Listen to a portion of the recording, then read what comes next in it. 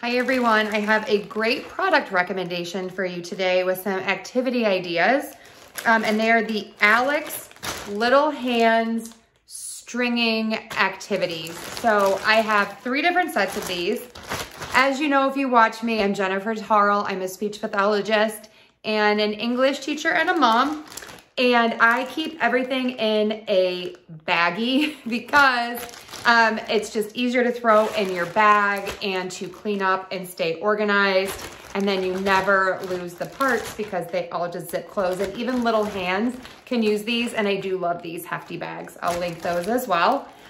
So this is the set that is vehicles. This is a fan favorite.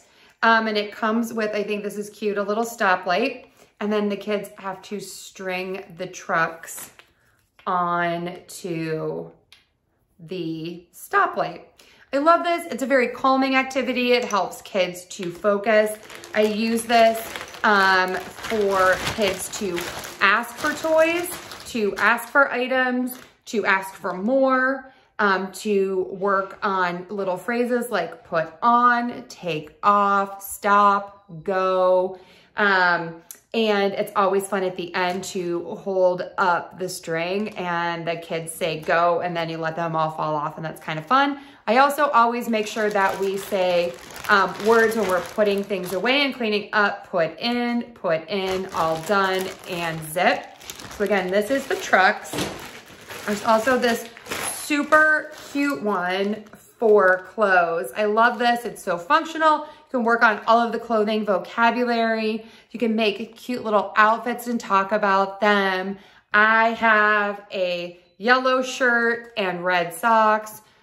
You have the underwear and the pink tights. So that's another fun activity.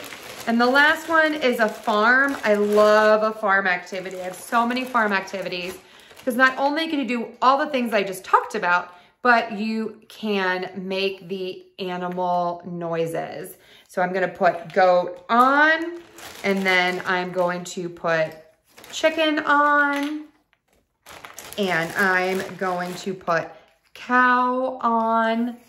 And I love this for my bilingual families because one of my favorite things is that animals in different languages say different things. That just makes me laugh every single time.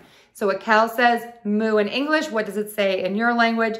It will be a little bit different, and that is just a fun activity. Again, if you have a bilingual family, you can use these and work on all of the words in your native language as well.